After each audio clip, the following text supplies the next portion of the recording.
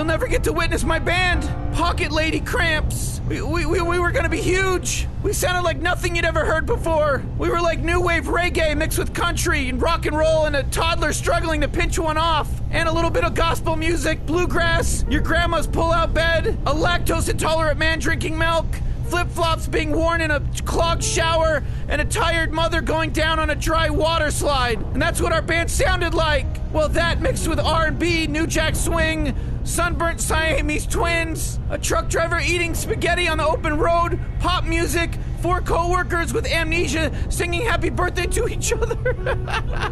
Hold on. 4 co-workers with amnesia singing happy birthday to each other, 1920s jazz, a female deer desperately wanting you to call her back, an Asian woman realizing her farts smell like the inside of a pumpkin, alternative...